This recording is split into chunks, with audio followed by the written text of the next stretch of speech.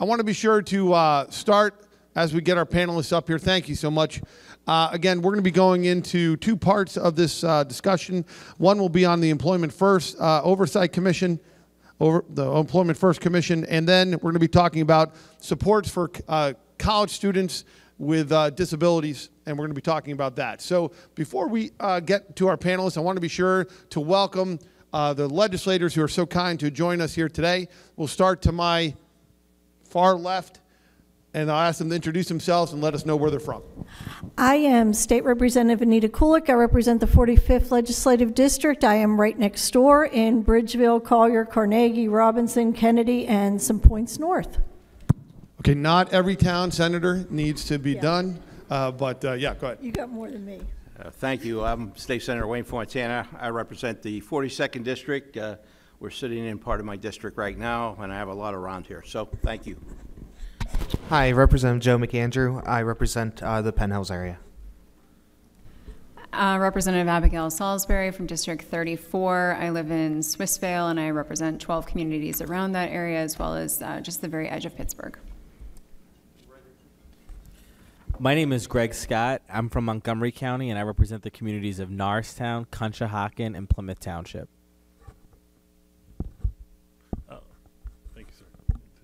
I appreciate that. That's, Representative Ismail Smith-Waddell, please call me Izzy. I represent the 49th District, which includes Lancaster City, Lancaster Township, and the borough of Millersville. Thank you. Representative Tarek Khan. Oh, that's loud. Sorry. Call me Tarek. Represent Philadelphia County, East Falls, Manayunk, Roxborough, Chestnut Hill. Thanks. Representative Joe Hohenstein. I'm from House District 177, which is about as far away from here as you can get. I'm almost in New Jersey, is the way I said it in the morning. I'm on the Delaware River in Philadelphia. Okay, thank you, all our guests. I very much appreciate it. And we're going to jump right in, and I'm going to do a very quick summation of our first speakers. So I want to thank them both for being here. First, Dr. Josie Badger has founded Badger Consulting, where she provides youth development and disability consulting services. In 2014, she is the National Transition Director for the Span Parent Advocacy Network, the campaign manager of the United Way of Southwestern PA's I Want to Work campaign, and the lead field organizer for the Family Care Act, which is a good bill. It's my bill. All right. She is the developer of Trail, a statewide advocacy and lobbying training program, and she recently founded Peacock, a nonprofit that will further support the needs of the disability community and diversity, equity, inclusion, and access. Thank you, Dr. Badger. It was great to see you here as always. With her, of course, is Steve Sorovic. He is the president and the CEO of Achieva. He's on the PA Employment First Commission and served as its chair from January 2021 through January of this year. Before joining Achieva in December 2017, Steve has held a number of nonprofit and public sector leadership positions. Thank you both. I appreciate my friends being here, and we'll start with Josie. Good afternoon. Thank you guys for being here, especially to our friends that can't just go home and go to bed, and thank you for being here. So I want you all to take a moment and think about, if you can, the first time you were asked what you wanted to be when you grew up. I'm not sure if you would have said a legislator or not, but think about that. And I want to then take you to Facebook, okay? So on Facebook, you can say you're employed, you're not employed, or you're disabled. Think about that. Disability is considered an employment. Although it is a full-time job, it's not a job, and it shouldn't be considered one. We as citizens should be able to be employed to our fullest potential. All individuals who want to work should be able to work. But I promise you that for people with disabilities, it sometimes takes more hours in the day to be able to work than the job itself. Coordinating, looking at crazy codes for Medicaid, trying to make sure you don't make too much or too little. It takes a full-time job. And so this is where the Employment First Oversight Commission came from. The knowledge that we need not only a community, but a state that is there to say, we believe employment first should be what we are striving for all Pennsylvanians, disabilities or not. We know that there are about 14% of Pennsylvanians who have disabilities. We also know that only about 29% have jobs. Okay, and that's actually quite an improvement. We also know that the unemployment rate of people with disabilities is twice that of individuals without disabilities. And the poverty levels that we live in, even when we do work, is unbelievable. Now take another pause. 9.6% of individuals who have disabilities are entrepreneurs who have started their own business. I'm one of them. I'm an individual who obviously has a disability and realized that the work that needs to be done, there was no place for me. And before the wonderful MOD bill, Workers with Job Success, I had to keep myself poor. I have a doctorate, and I realized when I left school, I could not afford to be successful. I would lose the very services that allows me to get out of bed every day. So hence the work we do. The Employment First Oversight Commission was established through the Employment First Bill of 2018. It was unanimously supported. And I think that proves to us that we, as people with disabilities and the Commonwealth, have the ability to come together for something good. That's what we need to do to keep moving forward.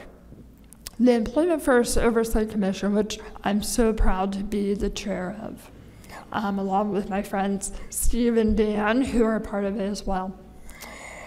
We are charged with monitoring the progress or lack thereof, and then setting goals and recommendations for the state to make sure that we are moving as a state forward to achieving our goals of truly being employment first. Every year, we develop a report with some of that data and with recommendations. And those, I hope, you guys take a moment to look over. Last year's you should have received, and we're just starting to work on this coming year's. I want you all not to think of this as numbers or data or statistics. I know that that's how we work when we look at policy, but I want you to think of me or Sean, those individuals who have fought so very hard to be in our positions. And you guys also know exactly what we're talking about. You're knocking door to door, talking to people. I know what you do is hard. And we have to do that just to be able to work for Walmart, for a minimum wage job. It is a battle every day. And the employment first goal is where we need to be. So at this point, I am going to turn it over to the former chair of the Employment First Oversight Commission to talk about recommendations from the commission. Thanks, Josie.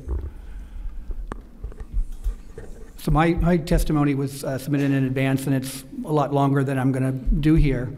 I've got a 10-minute summary. I'm going to do a little bit of reading just because the recommendations in the report are very specific, and I want to make sure I get it right. So thanks, first of all, thanks Representative Miller for inviting me. And I just want to, as a reminder, a couple definitions. Employment first, first of all, it's the policy of the Commonwealth. It's outlined in Act 36. So the General Assembly and the Governor adopted. Brother, I'm sorry, brother. Hey, just a quick announcement. An insulin kit was found, and it's outside here in the front little lobby area. So I just don't want anybody to not have that kit. So if it's, but thank you, Steve. Sorry again for the No interruption. problem. So Act 36 of 2018, Employment First Act, was passed by the General Assembly, signed by the governor, established Employment First as the policy. And it means competitive integrated employment shall be the first consideration and preferred outcome of all publicly funded programs like education, employment, training, and long-term supports and services serving working-age Pennsylvanians with disabilities. So what's competitive integrated employment? It's a fancy term for a job where the worker who has a disability works in a typical workplace in the community alongside people with and without disabilities, mostly people without disabilities, and is paid at least minimum wage. In the simplest terms, CIE, competitive integrated employment, has to have integration, meaning people, meaning working with people without disabilities, and competitive wages, meaning at least minimum wage or higher. There's a more technical definition that the feds have, but I'll skip that for now. Essentially, CIE is the opposite of what is commonly referred to as a sheltered workshop, where people with disabilities are typically segregated, working with mostly or exclusively with other people with disabilities and are paid less than minimum wage. And that's done legally via a special 14C certificate issued by the U.S. Department of Labor. So Pennsylvania Act 36 of 2018, specifically Section 6, they created the Employment First Oversight Commission, or EFOC. And it consists mostly of governor-appointed members, and some members are appointed by the legislative leaders. It's statutorily charged with three simple things: establishing measurable goals and objectives governing the Act, tracking the measurable progress of public agencies implementing the Act, and then issuing a report that details the progress made on each of the measurable goals and objectives, and then including recommendations to the governor and the General Assembly. Our October 2022 report is the EFOC's fourth report since coming into existence. My testimony is focused on the contents of the report. The report includes 11 goals and objectives and 31 specific recommendations. My summary, the testimony you have talks about the 11 goals and objectives and talks about the recommendations that are focused on the General Assembly. And for this summary, I'm just going to focus on the recommendations to the General Assembly. So the first recommendation, that rates for supported employment services, and supported employment is really what those services are that help people with disabilities get jobs in the community who need support, like job coaching and job finding and things like that. That the rates for supported employment services paid via ODP, and we just had the Deputy Secretary of ODP up on the stage, and the Office of Long-Term Living, funded via the Community Health Choices Program, be increased, and it be done annually so that there's no longer a financial disincentive for providers to deliver CIE-related services. And just some little context, in ODP, rates have only increased once since 2017, and that increase was 0.9% for the 3 of the 4 supported employment service codes. With labor cost inflation, fuel inflation, healthcare inflation over the past several years, rates for supported employment services at the very least should keep up with inflation, and they should be readjusted annually, but they haven't and they don't. The General Assembly could do something about this right now.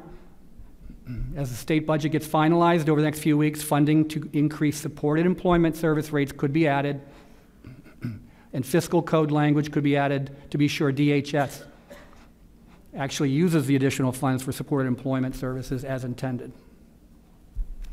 The second recommendation, that state contractors under Section 520 of the Procurement Code be prohibited from delivering goods and services using sub-minimum wage labor, and in addition, the General Assembly review whether and to what extent the direct labor percentage requirement of 75% contained in the code may be inconsistent with Employment First policy, and that the General Assembly consider reducing that direct labor percentage in a manner that promotes integrated work as defined by the Act. Again, just a little background. Section 520 provides a no competitive bid construct that enables businesses that affirmatively employ workers with disabilities to secure state contracts for products and services. Some of that labor, albeit a small percentage, is currently paid sub-minimum wage. And current law requires that 75% of the direct labor used to make those products and services be people with disabilities. And now, while the high percentage of 75% sounded good decades ago, 75% has the effect of perpetuating a congregate segregated workforce. The EFOC believes that state contracts shouldn't permit sub-minimum wage, and that any direct labor ratio that results in or promotes congregate work is inconsistent with employment first policy. Third recommendation, Act 36 be amended to include and create a position of the executive director for an employment first oversight commission. Over 4 years, it's become clear that the issue can be really complex, and there's a lot of work involved in securing and analyzing and interpreting data. Conducting meetings of the EFOC, working with state bureaucracies, and writing an annual report have proven to be very challenging for an all-volunteer citizen commission. Paid staff would really help in this work. Fourth recommendation, that the Employment and Unemployment Subcommittee of the House Labor and Industry Committee and Disability Employment and Empowerment Caucus hold annual hearings to examine employment data, employment service utilization, and employment outcomes for working age participants in the Community Health Choices Program. In its testimony, OLTL, which is the Office of Long-Term Living, should be asked to delineate the steps it's taken during the last year to increase employment outcomes for working age CHC participants and the result. According to its own data, performance outcomes for each managed care organization within the Community Health Choices program are poor. In 2022, there were over 58,000 working age people enrolled in CHC, but only 433 have a competitive integrated job. That's less than 1%. And only 1,074 even had an employment goal indicated in their individualized service plan, 1.8%. There's no other conclusion to draw that the MCOs are doing a poor job of complying with your own Act 36. They are doing a poor job of making employment the first consideration and preferred outcome of the long-term supports and services that they provide with public dollars. Fifth recommendation, General Assembly should study and issue a report on the return on investment of the Office of Vocational Rehab's Hiram G. Andrews Center as compared to traditional customer services delivered by OVR. The sixth recommendation, that the General Assembly pass legislation and the necessary funding to require each school district to have, according to population size, one or more full-time dedicated and highly qualified or credentialed transition coordinators to support employment, and require the PD, Pennsylvania Department of Education, to ensure compliance with that requirement.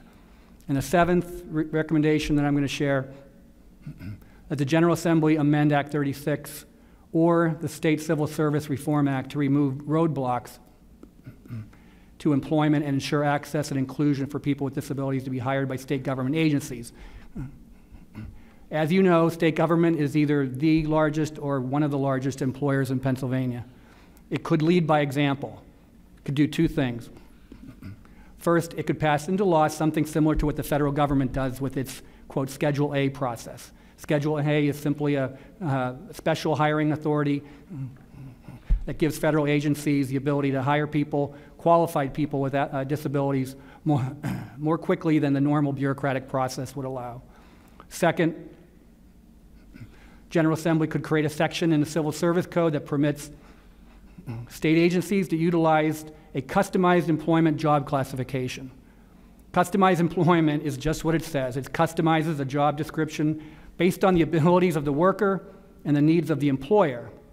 Customized employment would create job opportunities for otherwise capable applicants with disabilities who, due to their disability, may be able to perform some tasks, but not all tasks listed in the rigid, off-the-shelf job description written by state human resource employees.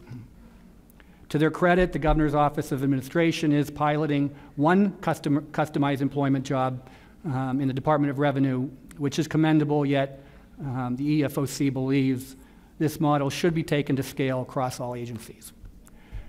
Again, there are many more recommendations contained in the EFOC October 22 report, and I encourage members of the panel to take a look at them to get a sense of the breadth and depth of the issues the EFOC is dealing with when it comes to increasing employment outcomes for people with a disability.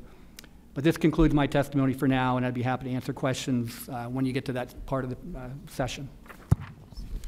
Thank you both. Thank you. And I'll pause for questions here. But I will ask, Steve, you brought up transition coordinators. And one of the,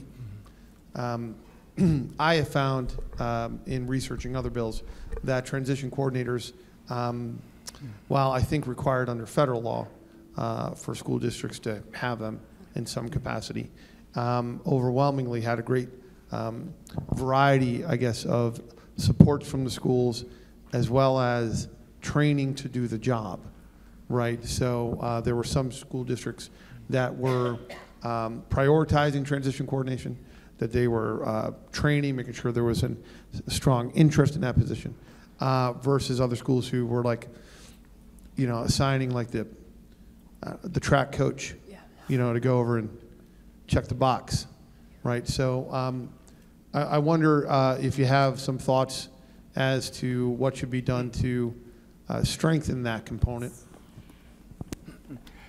Yeah, well, you're exactly right. And first of all, the transition really just means, you know, when a student with a disability who has an individualized education program, starting at age 14, the special education program of the school district must start to transition or do things to help the student eventually transition from high school to adult life, hopefully with a job. And I think what the EFOC has realized, even though you're required to have a transition coordinator, few schools have someone dedicated solely to that job. Usually it's an additional duty on someone's job description. And so I think what the EFOC is saying is pass legislation and requiring each school to at least have one, maybe more, depending on the number of students they have, and through collaboration with the experts, come up with some kind of credential or experience credential to really put a greater emphasis and prioritization on that. I don't know, Josie, if you had anything else. So I am trained as a vocational rehabilitation counselor, and so one of my rotations was working as a transition counselor in Fox Chapel. And in that school district, they did such a fantastic job at supporting the transition counselors. It was a full-time position. But as the daughter of two teachers, I can tell you the teachers are strung out. They are working hard and they're getting less support. And so, yes, I think teachers should be a part of the transition team, but we should not rely on them for also supporting the transition of each one of those kids with disabilities in the school district. And so we need to be moving forward to support those individuals because guidance counselors don't have the training. Voc rehab sometimes come into the schools, but sometimes not. So we need more embedded folks doing that as their full-time job. Thank you. Let's go to Rep. Salisbury. Thank you for being here. I wanted to ask about sub-minimum wage employment.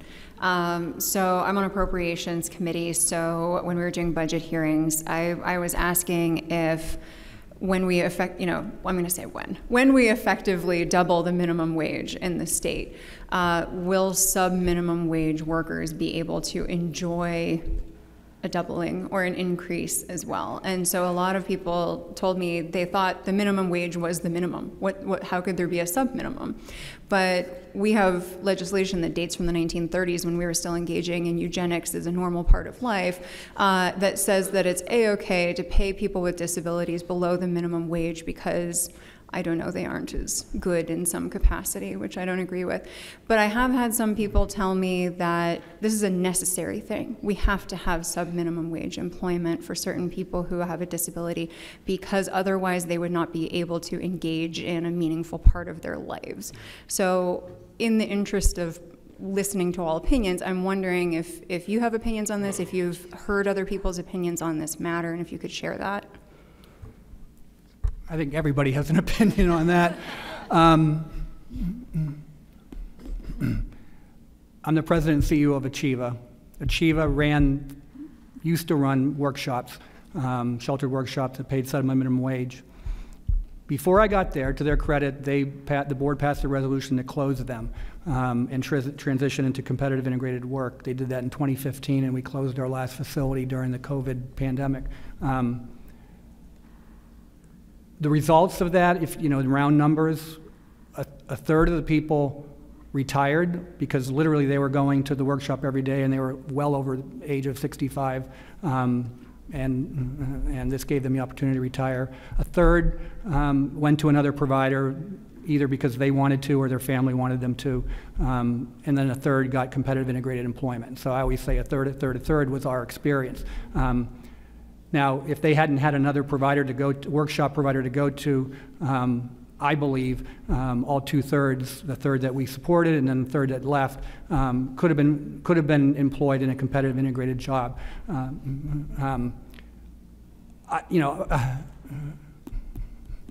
In my opinion, if someone's participating in a work activity at a workshop, there's a competitive integrated job out there. Whether it's a customized employment opportunity, it might not be 40 hours a week, it might be 15 hours a week, 20 hours a week, and then you've got to do something with the rest of the week in terms of activities and doing something in the community.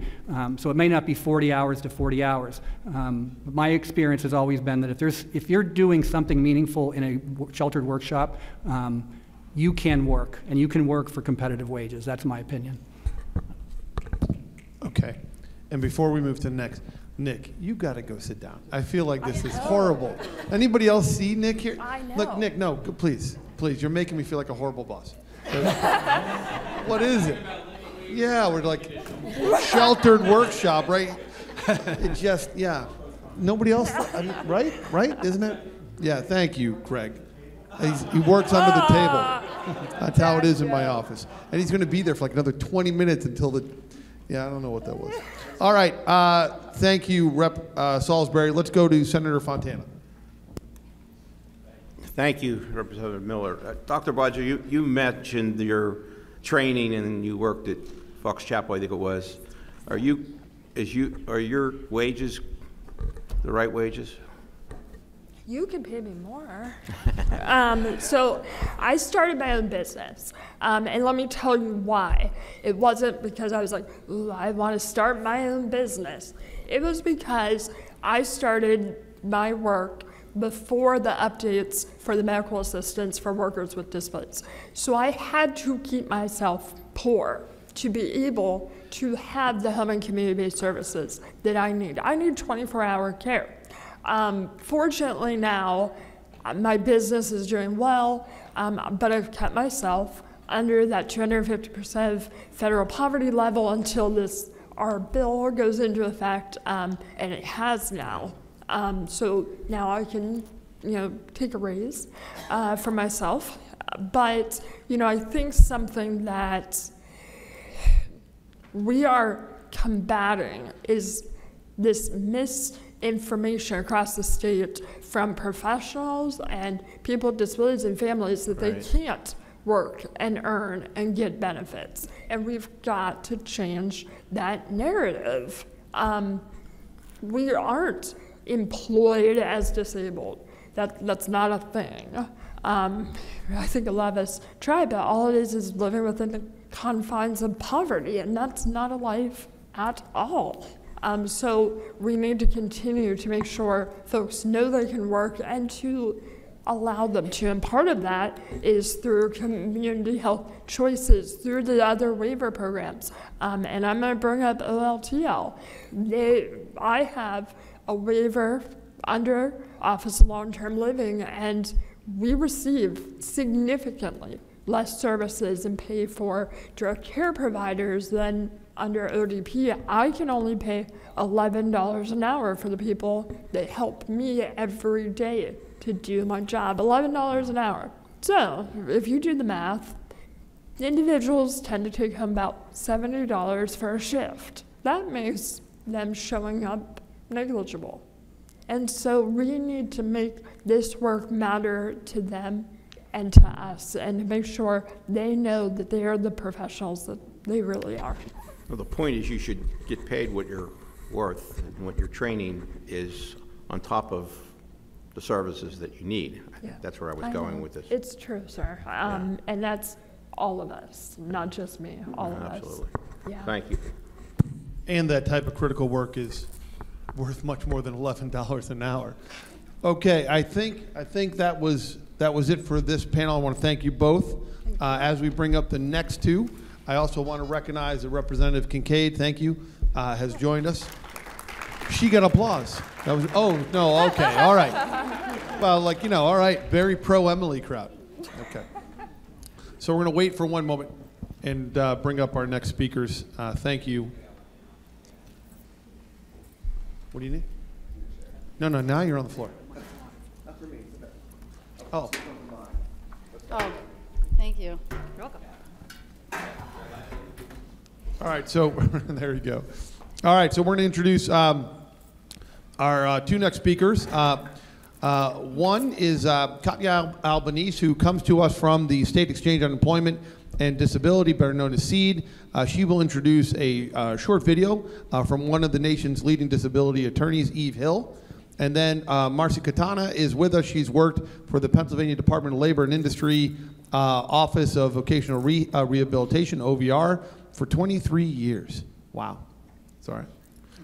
Wow. In February 2023, Marcy was appointed to the position of Bureau Director of OVR's Bureau of Vocational Rehab Services, better known as BVRS, where she's responsible for overseeing the Bureau's program operations for 15 district offices statewide. Who are we going to first? I believe I'm going first. And I am going to give a few remarks before I introduce Eve. All right, just watch the mic if you can. What do you mean watch it? There you go. All right, thank you. Speak into it. Go ahead. Thank you so much. On behalf of the State Exchange on Employment and Disability, affectionately referred to as SEED, thank you again for this opportunity to be here today and to be part of this unique bipartisan legislative session focused on disability inclusive policy. We really applaud your commitment to moving these policies forward and for striving to make Pennsylvania a leader in creating opportunities for people with disabilities to be recruited, hired, promoted, and retained in the Commonwealth. My name is Katya Albanese. I'm the project director for SEED, and we're especially excited to be here today to celebrate the 10th anniversary of the Disability and Mental Health Policy Summit, to be back here in Western PA in person. We commend Rep. Miller and his awesome team for their incredible efforts to continue hosting this important event and for serving as a model, not only to other districts, but to other states to focus on the disability community around these important issues. And I'd also like to acknowledge my colleagues on the panel today from the Employment First Oversight Commission and the impressive work they've done, which has resulted in these set of recommendations we heard a little bit about, to help your legislature really prioritize the steps to build the infrastructure to support disability inclusive workforce development in Pennsylvania. For those of you who are not familiar with SEED, SEED works with policymakers in state and local governments to support the development, adoption, and implementation of inclusive policies and best practices leading to increased employment opportunities for people with disabilities. As a policy assistance initiative, SEED is a unique collaboration, and we're funded by the U.S. Department of Labor's Office of Disability Employment Policy. It's a small, non-regulatory office within the U.S. Department of Labor that works to increase workplace success for people with disabilities. And we're here to help, to provide an avenue for state and local policymakers to request information that supports your policy goals around disability employment. It's just really important to note, though, that our initiative is not the federal government telling states what to do, but the leveraging of federal resources to support customized policy solutions for your constituencies that meet your policy priorities, but have the common goal of removing barriers and improving employment opportunities for people with disabilities. So obviously, disability employment is a major focus of ours at SEED and the U.S. Department of Labor. But why?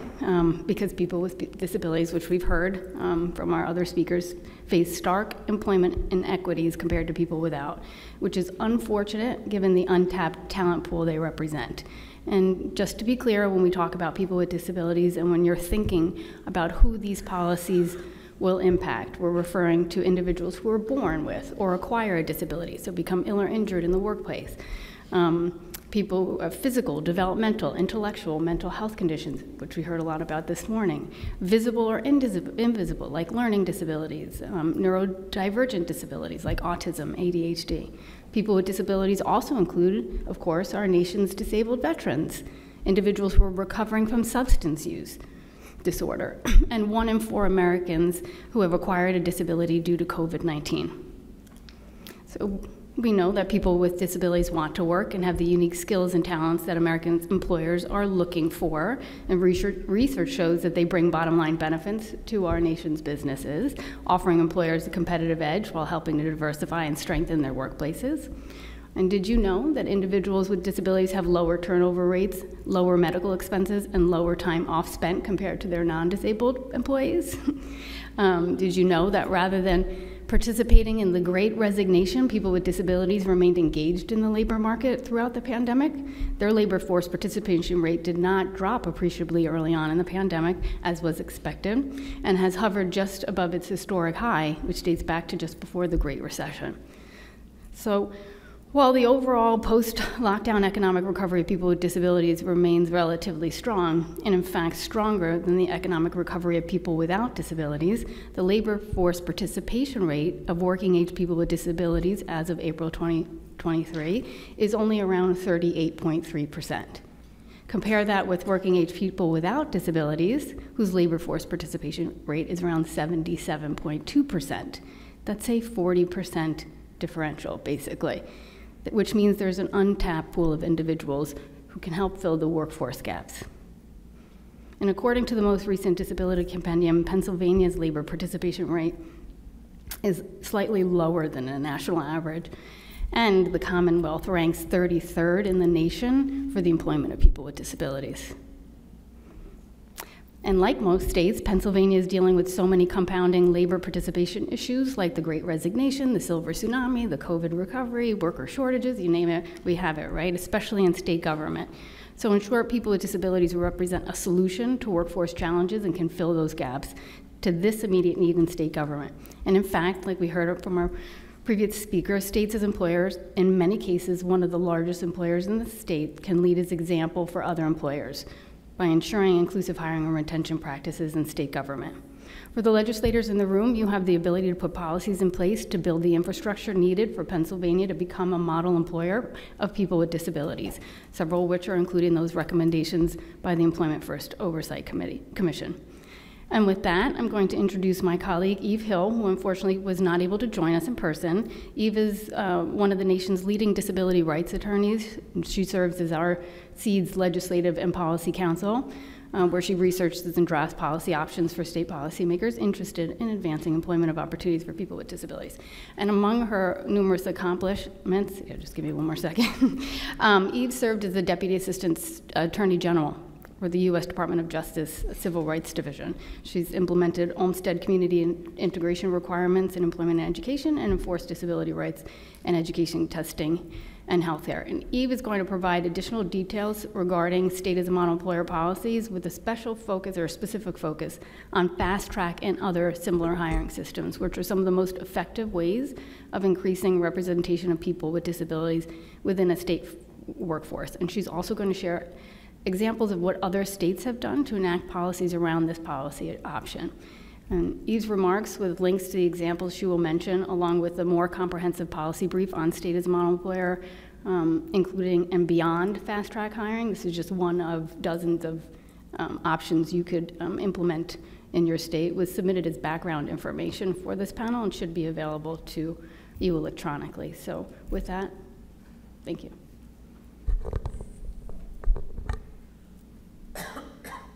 Okay, it is Eve Hill. Thank you for having me today. I'm pleased to speak on behalf of the State Exchange on Employment and Disability, or SEED.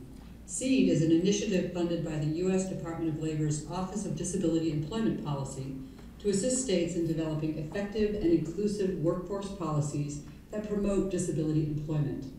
Recognizing that every state is unique, SEED offers policy options and resources that states can tailor to meet their needs and goals.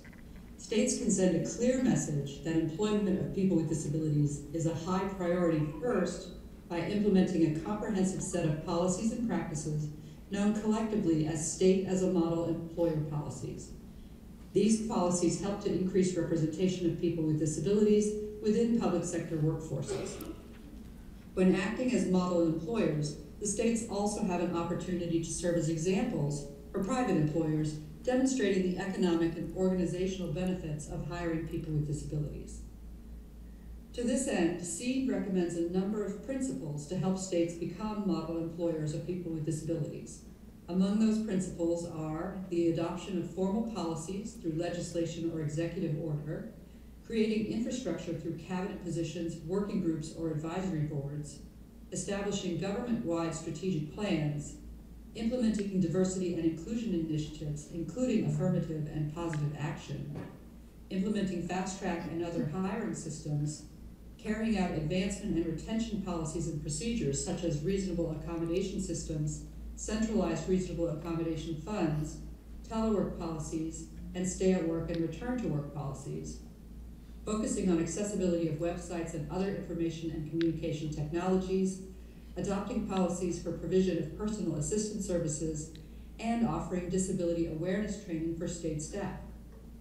I note that Pennsylvania has already taken action to implement disability-related diversity and inclusion initiatives, including establishing a governor's cabinet for people with disabilities and advisory committee for people with disabilities, setting a goal of having 7% of its workforce be people with disabilities, and that goal has been making steady progress, and implementing an executive order emphasizing that experience can replace a college degree as a qualification for state employment. In addition, recommendations have been made by the Employment First Oversight Commission to establish Employment First infrastructure within the government, to reframe procurement preferences for government suppliers to incentivize competitive integrated work for people with disabilities rather than segregated work, to permit creation of customized employment job classifications within agencies, and to create a fast-track hiring system for people with disabilities. I want to focus today on fast-track and other similar hiring systems, which are some of the most effective ways of increasing the representation of people with disabilities within a state workforce.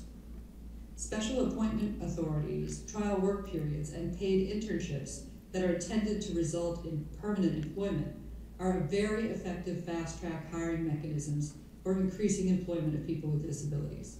Perhaps the most famous of these is the federal Schedule A program, under which federal agencies may hire a person with a significant disability without going through the usual competitive process. When hired through Schedule A, the person remains a Schedule A employee for 2 years, and upon successful completion of that period, converts to a permanent employee. Pennsylvania's proposal, HB 348, would be similar to Schedule A, in that it would allow eligible individuals with disabilities to be appointed non-competitively to a temporary or permanent position. Appointment may be to a temporary position if it is necessary to observe the individual in order to tell if he or she is able or ready to perform the job. Appointment may be to a permanent position if it is likely the person will succeed in the job based on his or her education and experience. And a temporary appointment may be converted to a permanent position once it's determined that the person can do the job. At that point, the general probationary period begins.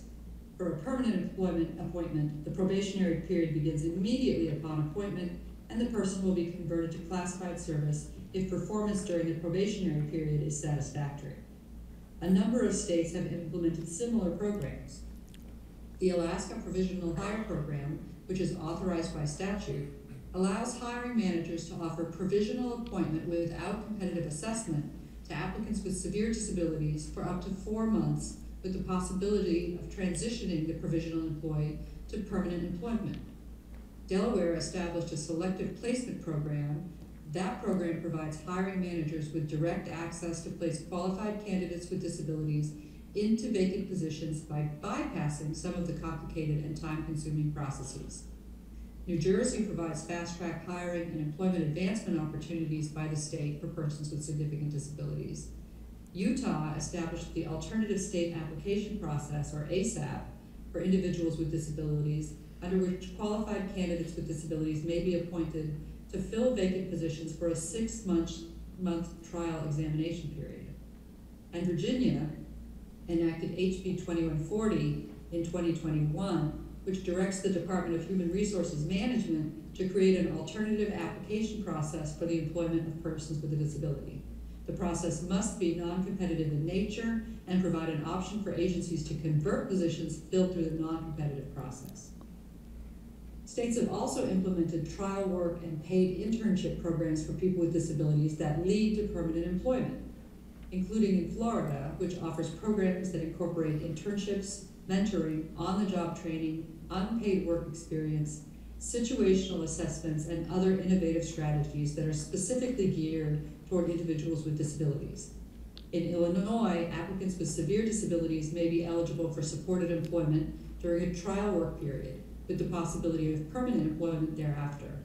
Also, Illinois offers a trainee program for persons with a disability and authorizes state agencies to offer at least one position per year to be filled by a person with a disability through the trainee program.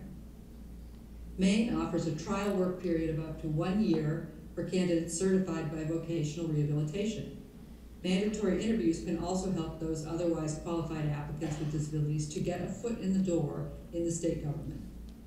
Maryland's Fast Track program provides individuals with disabilities the opportunity to engage in training programs or an internship under Maryland's Quest program. Also, Maryland enacted HB 1466 in 2017, which authorizes the selection of disabled veterans for positions in the state personnel management system using a specified selection process.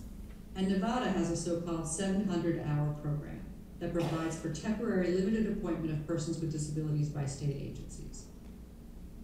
A number of states have also implemented preferences to increase hiring of people with disabilities. In Arizona, individuals with disabilities are given a 5-point preference on examinations. Colorado has a hiring preference pilot program with the state's Department of Labor and Education and Employment.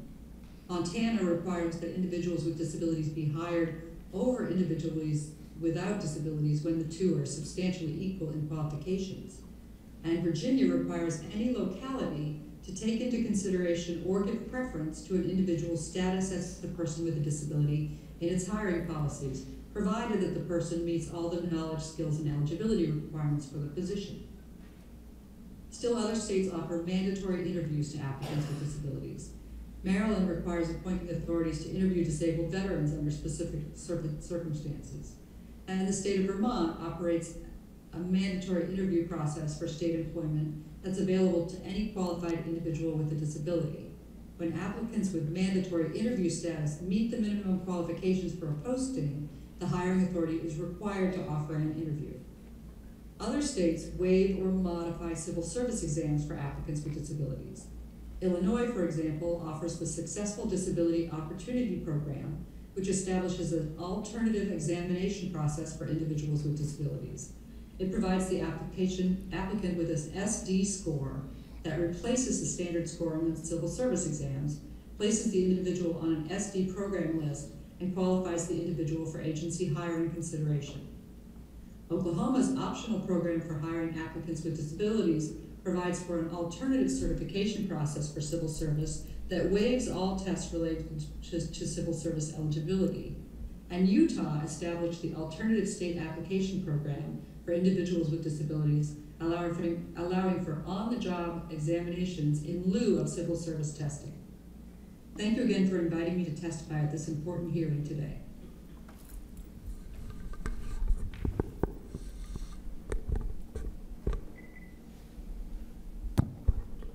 Okay, thank you. Thank you. Yes, and let's go over to Marcy for her comments, and then we'll do questions. Marcy? Okay, thank you.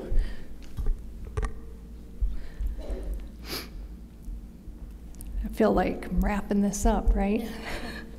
Well, good afternoon. On behalf of OVR's Executive Director, Ryan Hyde, and OVR's entire leadership team, I want to thank you, Representative Miller, and to all the legislators in attendance today for the opportunity to speak and share a little bit about OVR with you. My name is Marcy Katona, and I'm the Director for the Bureau of Vocational Rehabilitation Services. And as Representative Miller shared, I've been a Commonwealth employee for 23 years and counting, with the Office of Vocational Rehabilitation. As you may know, the PAOVR is an agency within PA Department of Labor and Industry. OVR's mission is to assist Pennsylvanians with disabilities to secure and maintain employment and independence. In your packet today, you'll have our OVR highlight sheet outlining our 2021 program year. So I encourage you to take a look at that and share that where you're able in your communities. OVR's mission aligns well with the Employment First Oversight Commission priorities and recommendations, and I'd like to take some time today to talk with you about that, our priorities, our services, and our accomplishments that have and will keep Pennsylvania succeeding in the Employment First arena. A little bit about OVR structure. We have our Bureau of Central Operations, our Bureau of Blindness and Visual Services that runs 5 programs, our Independent Living Older Blind program, our Specialized Services, our Business Enterprise program, our Vocational Rehabilitation program, all within the Bureau of Blindness and Visual Services. The Bureau of Vocational Rehab Services serves I think Katya gave a great summary of the range of disability that we serve, not only with youth, but all individuals who may have acquired or have experienced disability at any stage during their life. This past year, OVR's priorities have been focused on staffing, outreach, and referral, and financial investment.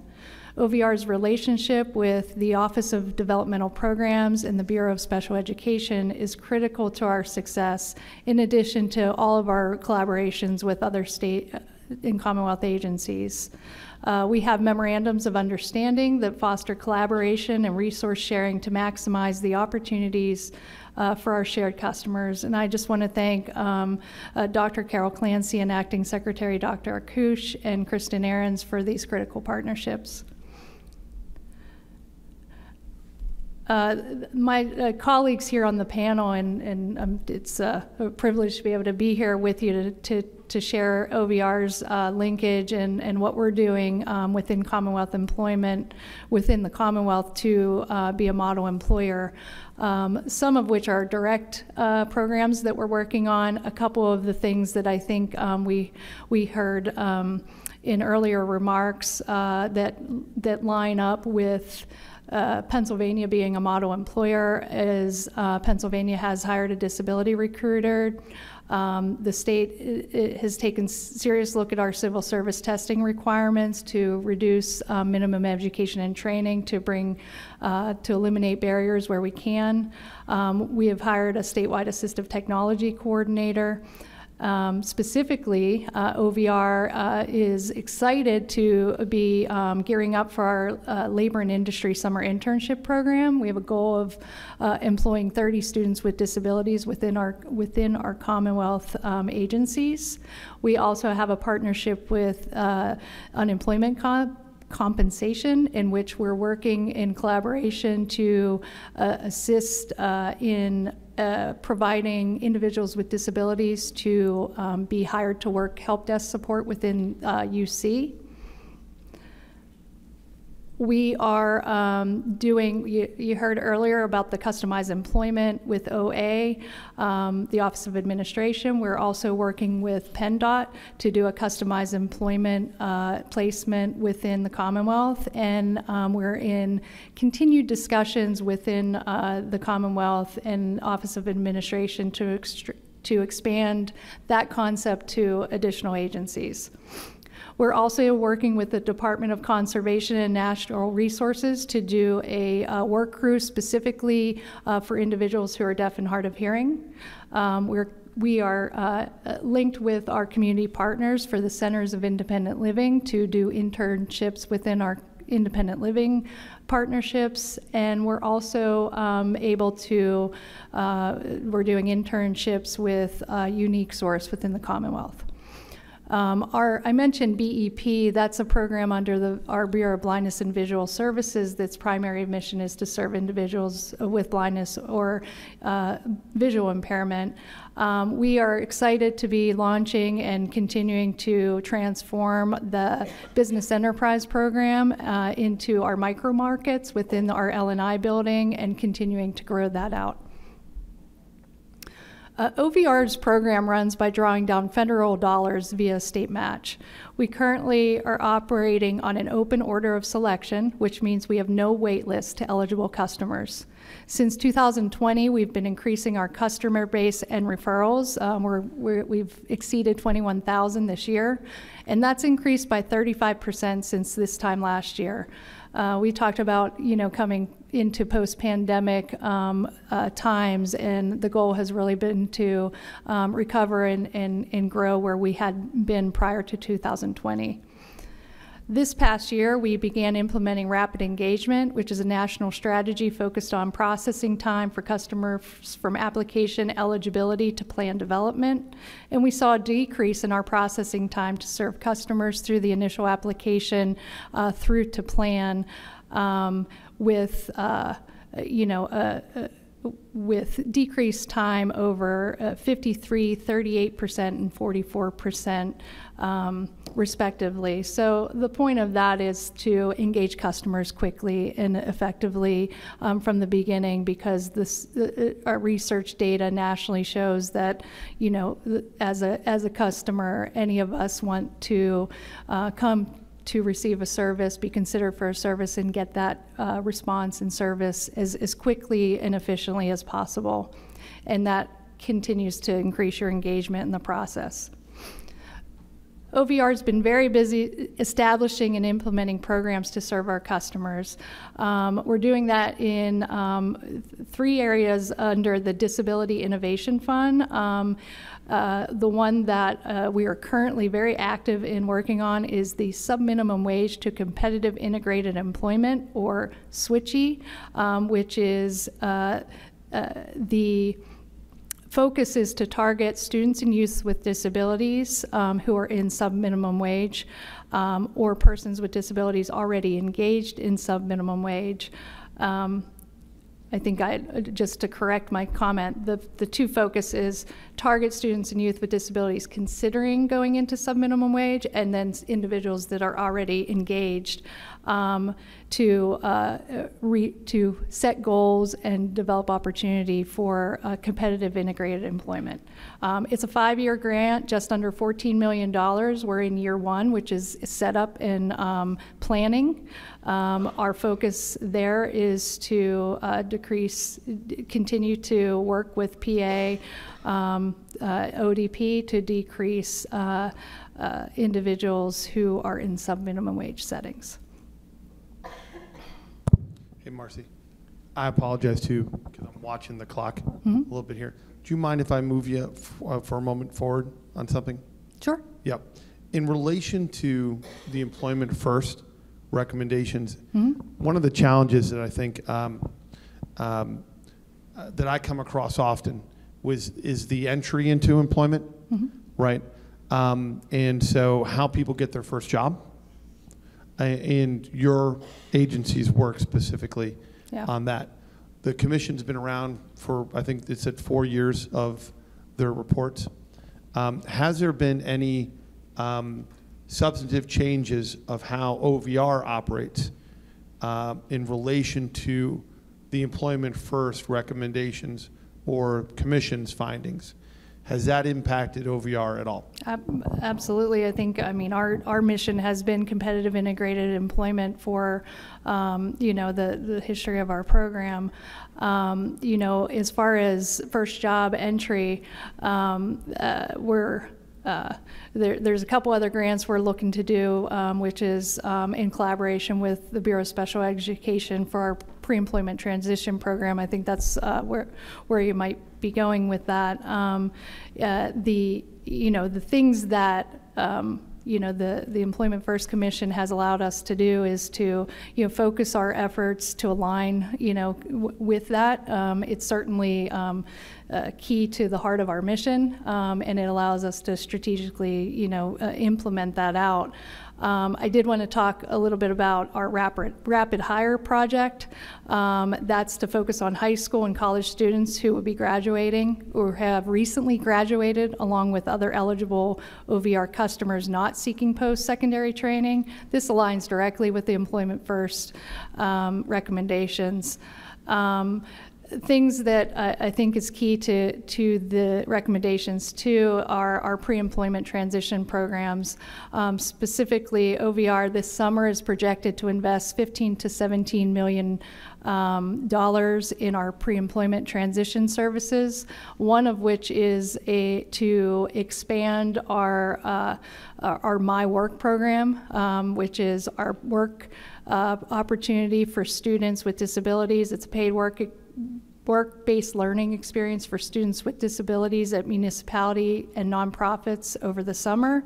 Last year, we employed 325 students across the Commonwealth within municipalities and community agencies, and this year we're projected a 60% increase, adding 12 new counties. The goal by 2024 is to have a program in the summer for every county. I just have a couple more things I want to add. And I appreciate it. I want to be sure to get to the members before they Yeah. go, but I apologize with it, I need to move a little bit. So if you can get to that strong last point with it too, I want to get to Sure. members before they have to leave. Sure.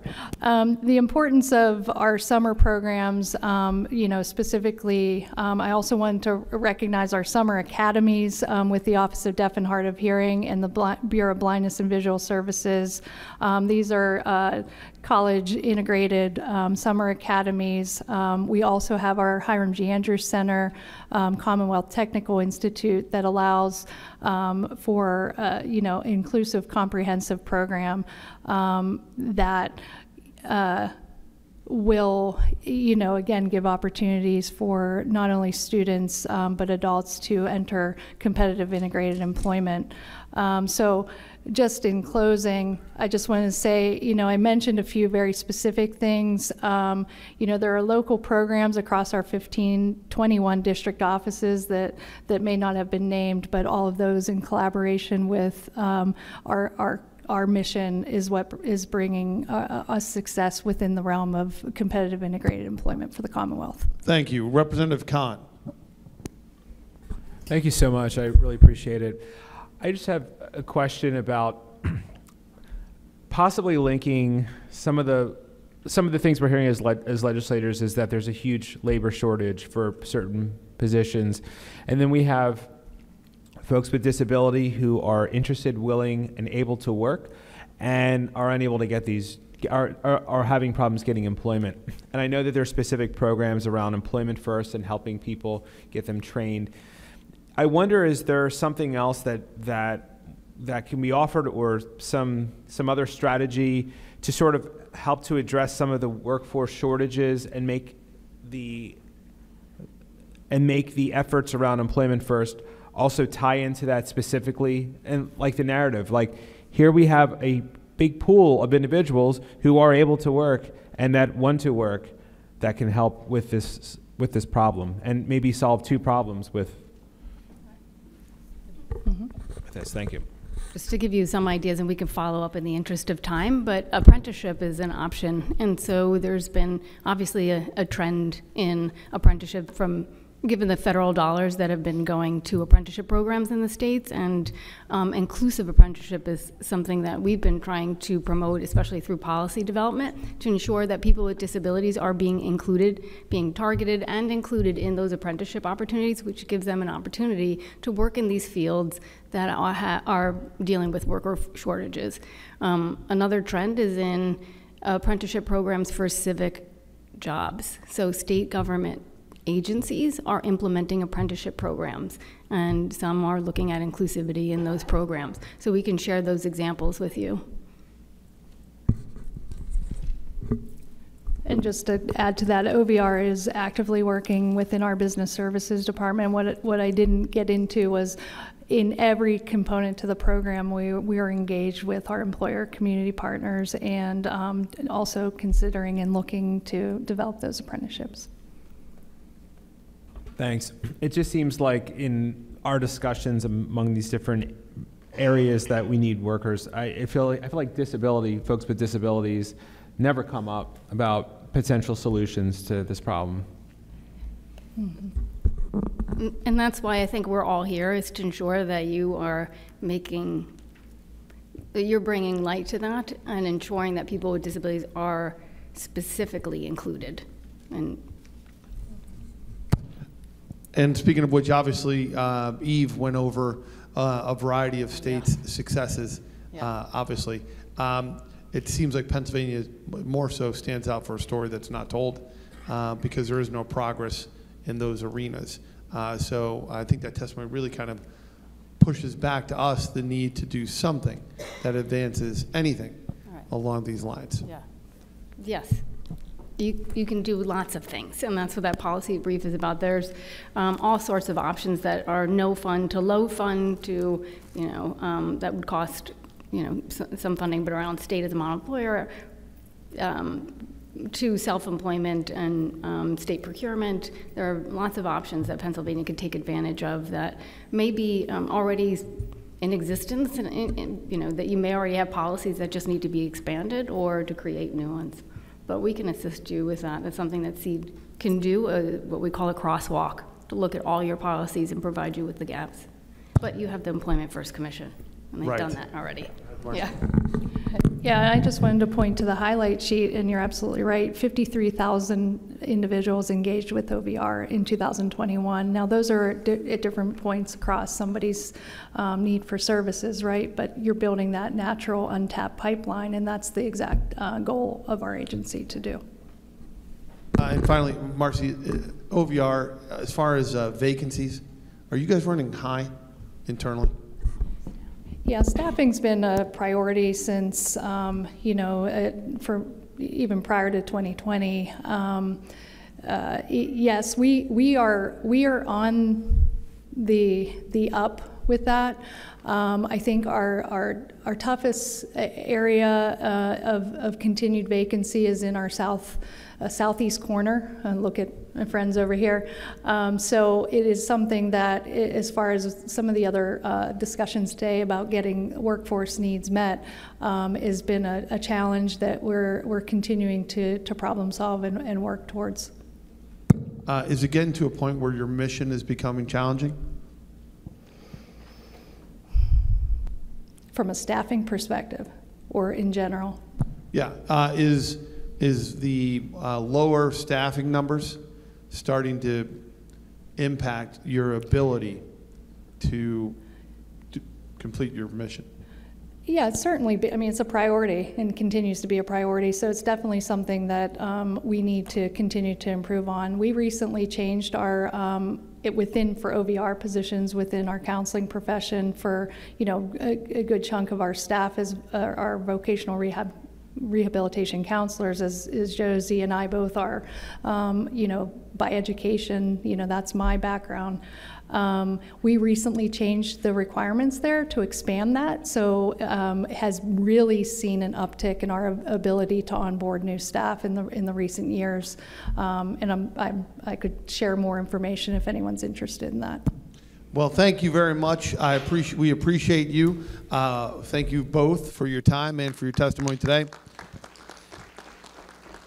Our last topic for the day is in relation to college students with disabilities and the supports that are available in Pennsylvania colleges. This is our last discussion, so we'll ask our two first presenters to come on up. And I will introduce them. Daphne, did I say Gans last time or Gans? What did I do? Gans, but I pronounced it wrong last time, right? I thought I did. All right, so first is Dr. Daphna Gans. Daphna is a health policy expert who addresses non-medical interventions for treating children with autism, also access to quality care for persons with developmental disabilities, equitable access to health care among underserved minority individuals, excuse me, I was rushing, and those with limited English proficiency, and much, much more. Daphna currently serves as the president of the Upper St. Clair School Board, and she is the mom of a college-age daughter. Thank you, Daphna, for being here as well. With Kristen Whitus, is a partner at Reuter Law and is licensed to practice in the United States District Court in all the Western, Middle, and Eastern districts of PA, as well as United States Court of Appeals in the Third Circuit.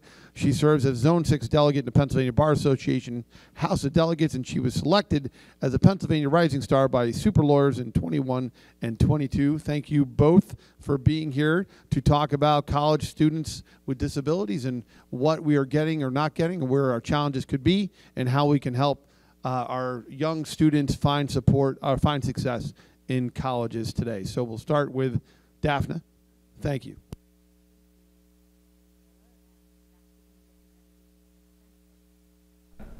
Sorry. Good afternoon, representatives and senators. I'm honored to be here today as a healthcare policy expert to talk about an issue of equity, of social justice that could and should be addressed by public policy. I'm also here as an advocate, as a proud parent of a college student who is brilliant and empathetic, creative and funny, an honor student, and also neurodivergent. And I choose to begin with her words, with her permission. I was told that college is going to be the greatest experience ever. It's so different from other levels of school, everyone told me. The best years of your life. You get to study what you want to study. You get treated like an adult with respect. You'll socialize, meet people you'll be friends with for the rest of your life. You won't have to worry about other students not pulling their weight when you work on group projects. These are the best years of your life, they all said. I've seen the effect college had on my brother. He made so many friends. He found his future girlfriend there. The work was hard, but he found it interesting. He encouraged me to go, and like him, let loose and have fun. But I knew college would be what college would be. It would be school, but worse, school, but harder, school, but with even higher expectations put on you, school, but you had to start over with no friends, school, but you didn't even get to go home at the end of the day. School, but even more nerve-wracking, and everyone told me how wrong I was, how great it would be once I got there. Well, I got there, and it turned out I was right about everything. Not everything about it is awful, but a lot of it really is. My parents sounded disappointed when I described college to them because they truly believed what they told me and wanted me to have a great experience, but I didn't. I do not intend to disparage anyone with my words. My intent is not to insult anyone. I genuinely do not believe that many of these people explicitly meant to hurt me or are bad people. But for the sake of others who may be treated in a similar way, I feel obligated to share my experience. When we looked at colleges, we always made sure to ask about accommodations. The one we picked seemed good. We were told the professors were capable of handling students with autism and that I would receive all the accommodations that are required. I won't lie and say I've received no help at all. The staff involved in housing and dining have been very kind and helpful. Academically speaking, though I've yet to really need it, I have the option of extra testing time and private testing.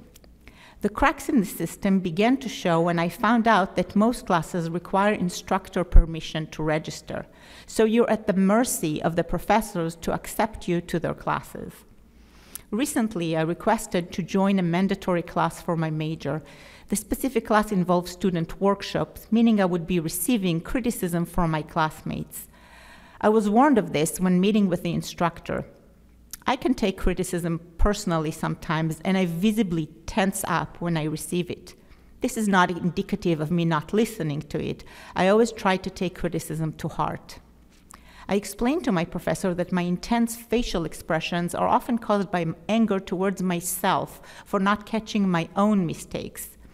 The instructor also brought up participation, or rather my over-participation. During a class I've taken with them previously, I was told I was participating too much and dominating conversations, and was instructed to limit the number of times I raised my hand. This was seemingly what the instructor remembered most about me.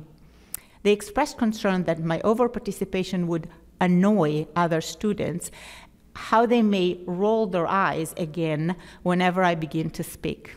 Needless to say, I found this incredibly insulting. The instructor rejected me from the class and redirected me to a one-on-one class in the form of independent study. Instead of allowing me to decide for myself whether I could handle this course, I was told that no, I couldn't handle it, and was shoved into a box away from the other students so I don't bother them anymore. When it really began to fall apart was in the social aspects. I admit I'm incredibly stubborn when it comes to asking for help. This is due to years of ineffective response to support requests. I was reluctant to go to the accommodations office for help, but in my sophomore year, I finally did. I explained that I'd been having trouble making friends. The advice I received was the same advice I've received my entire life. Go to parties, join clubs. I've been to parties. I find them nightmarish and completely unenjoyable. As for clubs, only one or two interest me. There's one club I regularly attend and enjoy, though I find it difficult to engage with the other club members outside of the meetings. I expressed to the support staff my issues with regards to talking to others, that I often feel I'm intruding and I don't know when I can join in on a conversation. The same advice they give everyone was thrown at me. Try more clubs. Try to talk to more people. And when it didn't fit, they just told me to make it fit. So in fact, I tried to advocate for myself. Despite finding it hard to do, I've tried to reach out to professors for help. I told the professor who put me in independent study that I'm working to improve my ability to take criticism. I told the student support service staff that I'd heard this advice before. If people are not receptive to what I have to say, it's hardly an issue of self-advocacy. It's an issue of listening. So let me stop here for a minute before I read the rest of her comments and switch hats to my public health professor hat. And I'll still do all of this in less than 10 minutes. The number of individuals with autism has been rising steadily, as we all know, which means that more diagnosed young adults are graduating high school and headed off to college. Although a similar percentage of students with autism and neurotypical individuals plan to pursue post-secondary education, only about a third of them actually attend a four-year college. Of them, only about 41% actually graduate college, compared to 59% of their neurotypical peers. A college degree is critical to getting higher paying jobs and access to quality healthcare. And if we can't figure out why there's a discrepancy between neurotypical and neurodivergent dropout rates and fix it, we may be ignoring a systemic disadvantage. College students on the autism spectrum may face academic challenges, including issues of time management and organization, but perhaps more importantly, these students experience low-quality social relationships, a high likelihood of being bullied, and difficulty managing emotions such as anxiety, frustration, and stress. Social activity is a large part of living on campus, and difficulties in social interaction are the core deficit of autism. So it's no surprise that research finds that most autistic students report not receiving adequate support in post-secondary education. The healthcare and education system provides an extensive, multifaceted support for children with autism. However, autism goes beyond childhood. It's a lifelong condition. The transition to college is rough on anyone, let alone someone with autism struggling with the social aspects of life. Not taking the same multifaceted approach for college accommodations denies this group of students their full collegiate experience, adversely impacting their mental health and college graduation chance. This may marginalize an entire group of students, restricting them and their future prospects.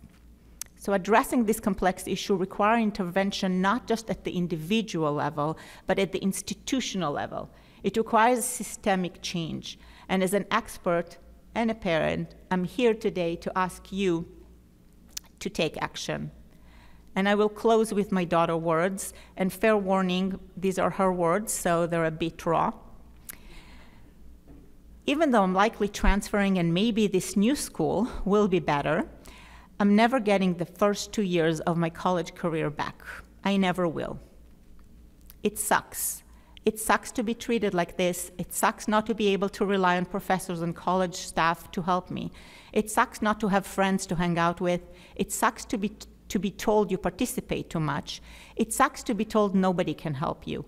It sucks to sit at a table in a lunchroom and be forced to move by students, which happens all the time, by the way.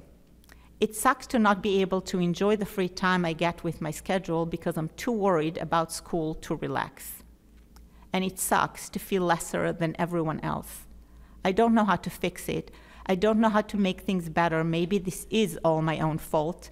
But if there is some way to make it so other people don't go through the same thing, I hope it happens, because this sucks, and I don't want other people to have it suck for them too. Thank you. Thank you for sharing. Kristen? Thank you for this opportunity to speak to all of you today. As Representative Miller mentioned, I'm a partner at Reuter Law. Our firm works exclusively with the families and students with disabilities across Pennsylvania. And in my role in the firm, I manage all of the cases that come in that involve students, in particular in higher education. So as a legal practitioner, I'm frequently asked to represent individuals who are either experiencing challenges already in the college setting or who are proactively trying to come and seek guidance as to how they will actually access the services and supports that are available. I was asked to speak to the current guidelines that apply to Pennsylvania's colleges and universities, and also to potentially highlight some of the areas that can possibly be improved. And I found that probably the easiest way to do that is to sort of compare and contrast the obligations that currently exist and that parents are pretty comfortable with K through 12 institutions, and then the differences that they face when they transition into the college situation. So first, there are two statutes broadly, federal statutes, that apply to colleges and universities across the country, but in particular in Pennsylvania, and that is the Americans with Disabilities Act and Section 504 of the Rehabilitation Act. And just broadly, they prohibit discrimination for qualified individuals with disabilities and prevent exclusion from participation in programs. I think I might be too close to this, I'm sorry. If an individual establishes that they're qualified to participate. And that's obviously one of the key differences between the K through 12 system and the college system. Students have to be able to first walk in the door and access the opportunity, whereas, K through 12, they're permitted to come regardless of who they are and what needs they have. Colleges and universities are not allowed to request information about a student's disability status pre-application, but they are allowed to ask for information post a student being admitted in the event that the student might need accommodations in order to access the program that they're applying to participate in. So one of the key differences, though, that is important and that I find that my clients are often surprised by is that colleges and universities don't have the obligation to identify the students that have these needs or proactively provide supports and services in the same way that public schools do K through 12. Public schools K through 12 have to look out for students that are struggling and reach out and offer supports. That's not the case at the college level. Students need to reach out to the university, the designated person. Traditionally, what I see in Pennsylvania is that there will be a disability services office that's set up at the college that is sort of the gatekeeper for all disability service questions, accommodation requests. Students or their parents need to approach that person, provide appropriate documentation of the disability status. The school is allowed to ask additional questions regarding the medical records or the documentation that's provided for sufficiency purposes. They can ask for updates each year, which again is different from the K through 12 system. Once a student establishes a medical condition or a disability, they don't have to continue to prove it year after year. And once the documentation is provided, the student then has to sit down without their parent with the designated person in the disability services office or the equivalent at that school or university and engage in a conversation where they request accommodations or make suggestions that they think would be reasonable given the circumstances. And that person at the college or university level just needs to be willing to collaborate. So while some disability service offices are better than others, technically under the law, a student that doesn't necessarily have great self-advocacy skills or has never been asked to do this on their own before is walking into a situation where the person on the other side of the table doesn't have to make any broad offerings of services and supports or lay out for them what's available. And not having been in the college setting before, that student often understandably struggles to come up with what they might need before ever walking into a college class. So I think that that's one area that I see is often a challenge and is something that we could potentially all work together between the high school level and then the transition services available in the state of Pennsylvania to sort of address that for students, because right now there is definitely a gap there. Even with the best of intentions, students don't necessarily know how to ask, what to ask, or what's available at the college level when they walk into those meetings. Now, once they have developed that plan with the administrator at the college level, they then are responsible, the student, to take that plan to the individual professors and provide it to the professor and ask for the accommodations to be implemented. Again, another potentially scary situation for that student. Although, again, we're talking about students that are now moving into the college setting, so it's understandable that they're being asked to talk to professors, but they are the ones responsible for making that transition. I have seen some schools in Pennsylvania, though, already that have gone to a digital system for this, which seems to work really well, where rather than having the student take a paper plan to the individual professors, there is a system where it's automatically uploaded and distributed across campus to the required professors, and then they can be certain that the professor has the required information. But that's not happening, nor is it required to happen under the law.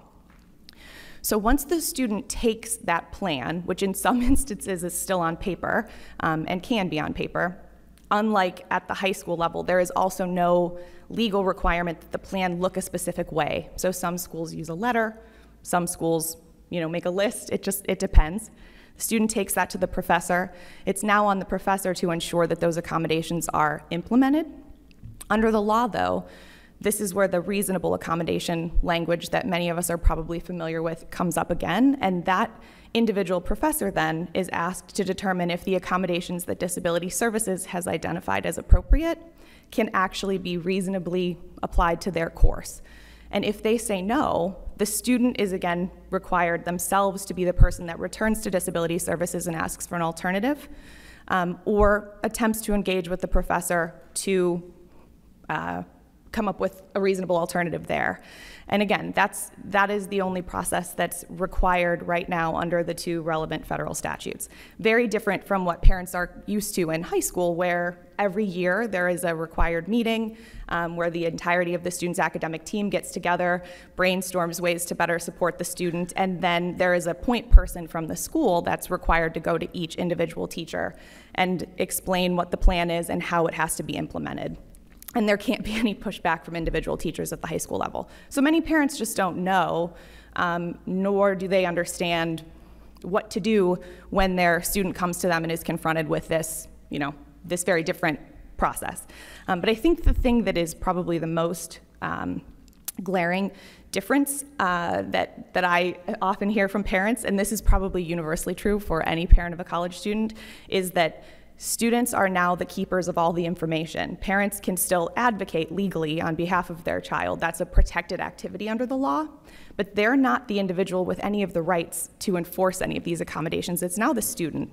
So the parent is not going to be updated if the student is struggling academically, just like a traditional college student. The parent is not going to receive any information. It's all going to go through the student. And again, that's legally the way that it has to happen as things are set up now. So, in closing, certainly there are several key differences between the K-12 system and the college system that I would not suggest that anyone has to change, or that I'm not sitting here today suggesting that that's the answer, that these changes should be identical K through 12 and in the college setting. But I think using that as an example of what students are comfortable with and what their parents are comfortable with, and basically looking at this as an opportunity to bridge the gap, or in other words, use transition opportunities that are provided to students in high school as a means to train them on how to access the college accommodations would be a valuable thing to discuss. So, thank you. Thank you. Let's go to Joe for a question.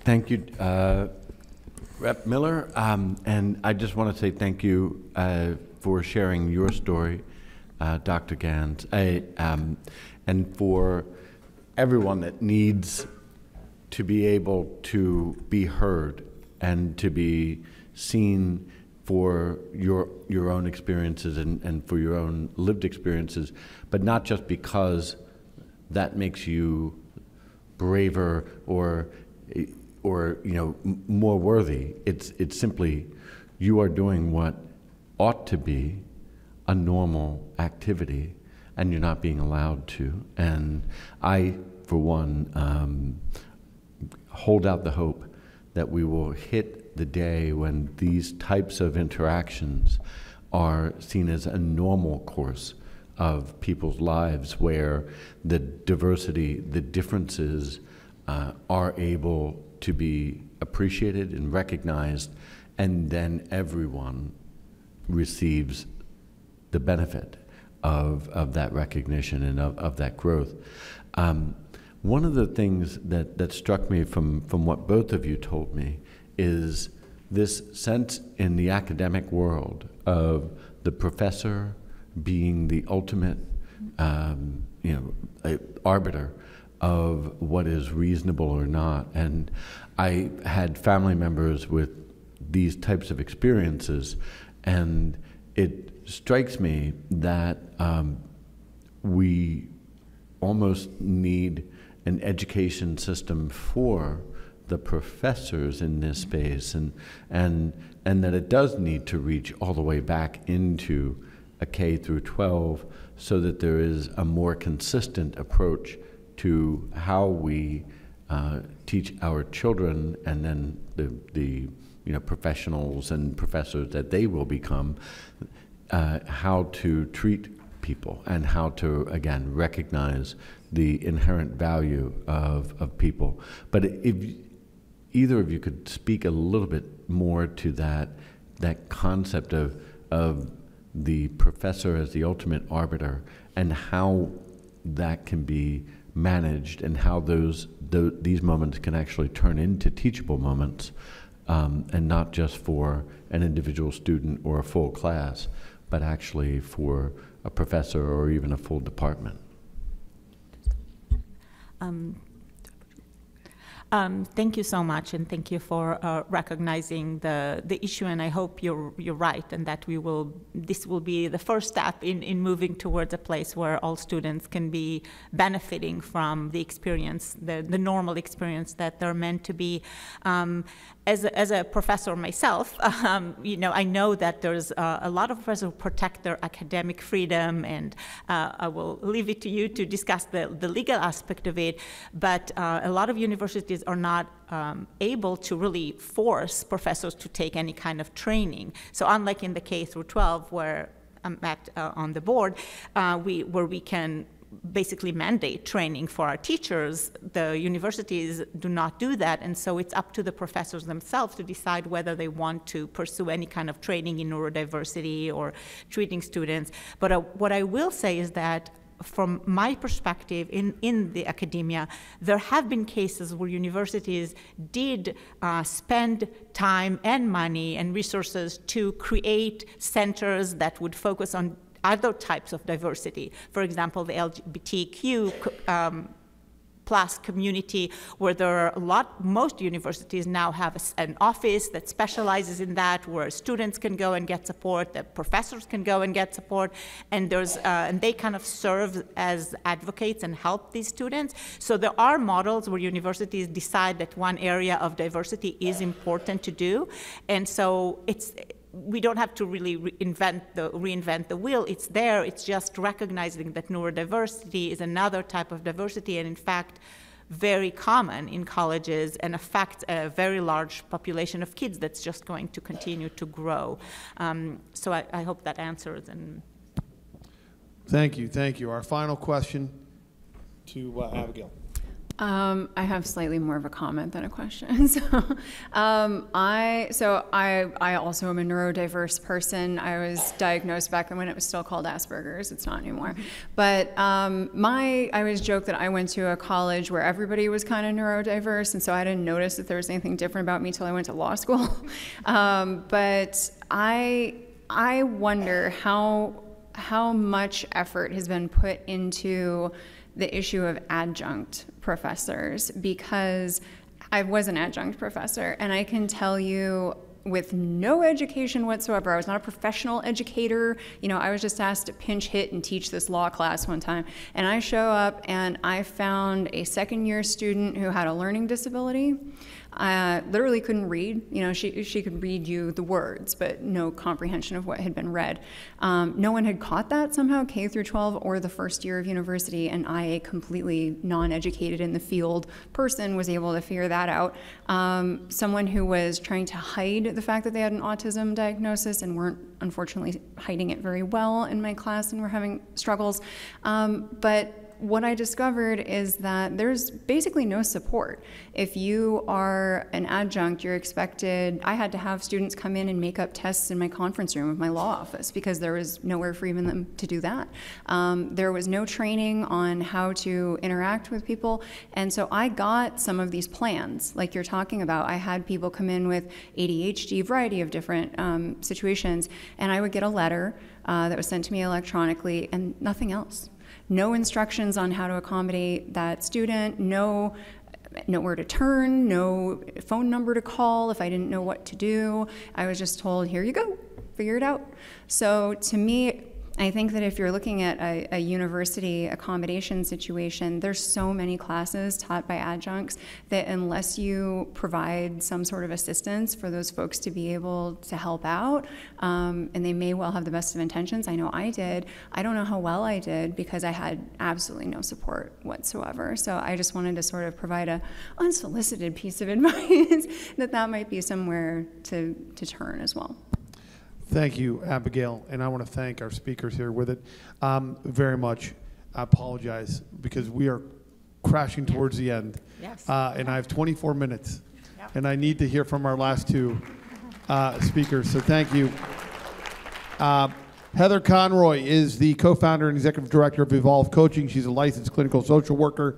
Since 2006, has worked with children, adolescents, and young adults seeking supports in communication with communication organization. Her primary focus has been supporting students as they navigate the demands of college environments. Thank you, Heather. Jim, is it Lily? I apologize. Yeah. Lily. Has served as the acting assistant director, assistant district administrator with the Pittsburgh District Office of OVR's Bureau of Vocational Rehab since 2022.